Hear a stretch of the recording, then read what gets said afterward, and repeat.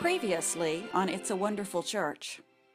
A lot of people here have been praying for that Bob Jones fella. He's been depressed about whether his church matters. I heard, Joseph. It's been taken care of, though. We sent Clarence down. You sent Clarence. I thought he already earned his wing.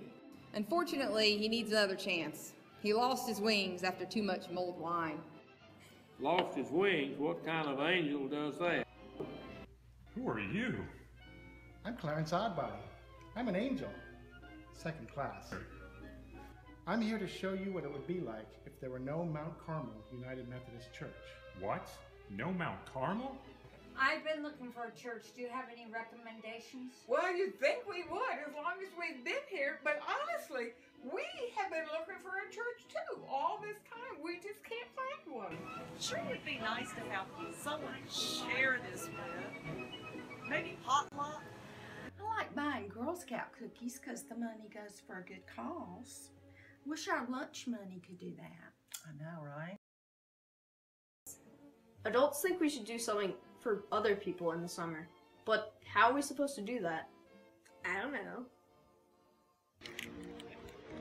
Boy Scouts never get to have this kind of fun. You're doing such a good job. If only I had a good preschool for the kids to go to when they were little. I've always thought it would be so fun to work with kids. Kids would understand why I like to wear crazy hats. Alright kids, come on, let's get in the car. There's no place for us around here. Nobody cares about us around here. I had this idea of making post-it notes and stickers and strings. I couldn't find anybody to give them to. Wait a minute. Is this some kind of dream? You've been given a great gift, Bob. A chance to see what the world would be like without Mount Carmel. But everything is different. I know. Have you seen the cross in the sanctuary?